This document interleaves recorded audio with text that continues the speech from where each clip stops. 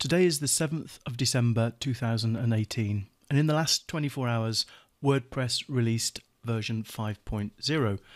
Now, what makes this significant is that WordPress has changed the editor that you use to create your posts and your pages.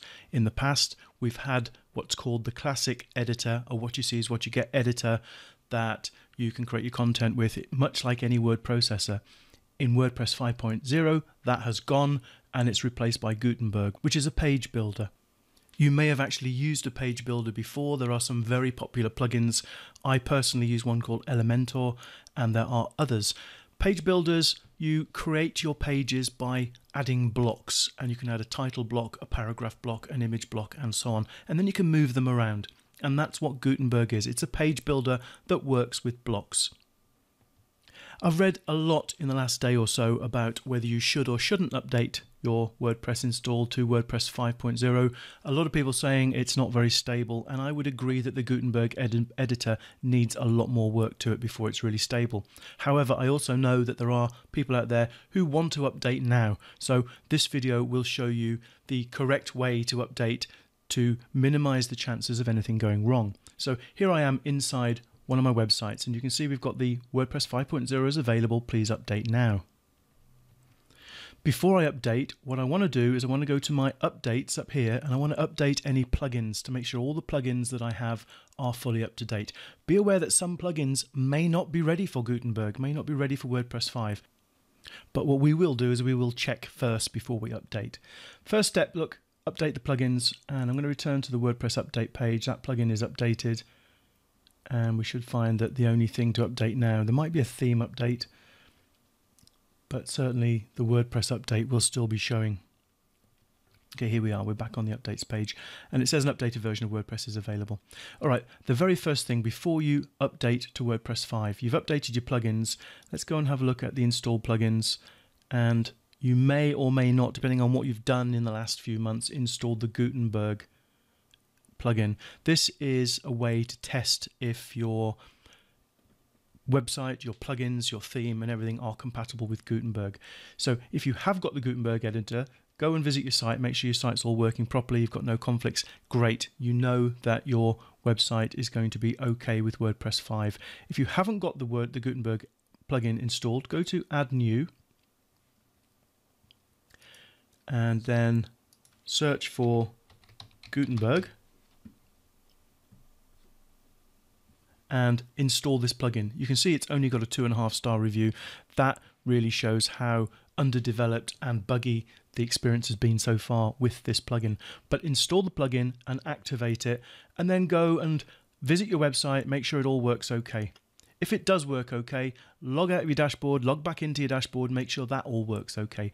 If it does, then we can proceed with the WordPress 5.0 install. So the first thing I'm going to do is I'm actually going to deactivate and delete the Gutenberg editor, the plugin. We don't need it anymore because Gutenberg is built into WordPress. So let's delete the plugin just to make sure we're not going to have any conflicts between the plugin and WordPress itself. And we're going to go over now to the updates again. And we're going to click on the update now. So it's downloading the update, unpacking the update. It's installing it, and you can see now we are upgrading the database. When you click on here, you'll be sent to another page if it's not auto-redirected, which mine is, to database update required. Click the Update WordPress Database button, and your update is complete.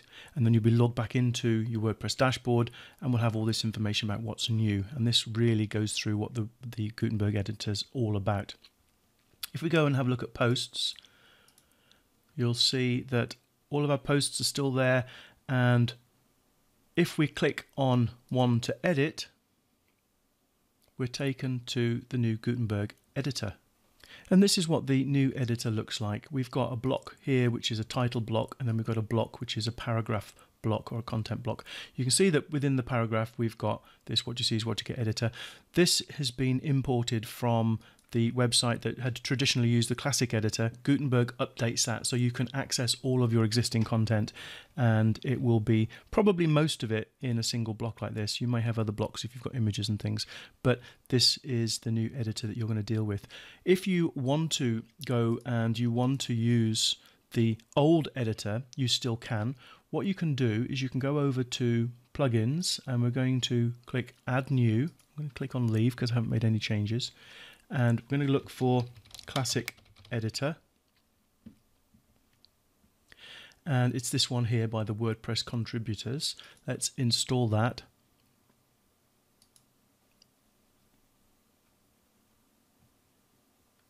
And we're going to activate it.